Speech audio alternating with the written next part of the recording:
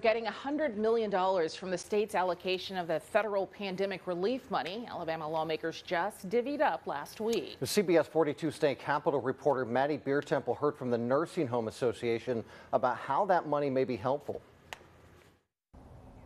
The Alabama Nursing Home Association says these federal funds will help the state's 229 nursing homes better care for their residents. Virus concerns are slowing down, but COVID costs are still adding up for Alabama nursing homes. We are still testing for COVID in our nursing homes on a regular basis, both our residents and staff. That's an ongoing expense that's been happening ever since the beginning of the pandemic. Alabama Nursing Home Association spokesman John Matson says many facilities have undergone renovations too. A lot of our nursing homes have built isolation units or will build a temporary isolation unit if someone tests positive.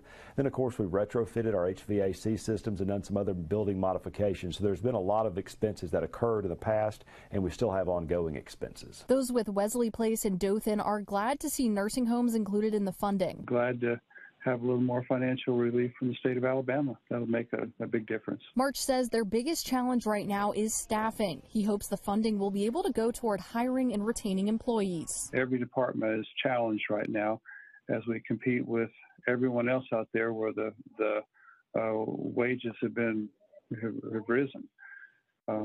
So that's the main thing that we wrestle with on a daily basis.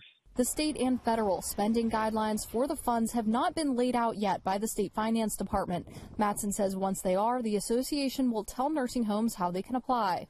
Now that $100 million going to nursing homes is part of the total $1.06 billion spending plan approved by the legislature and governor last Thursday.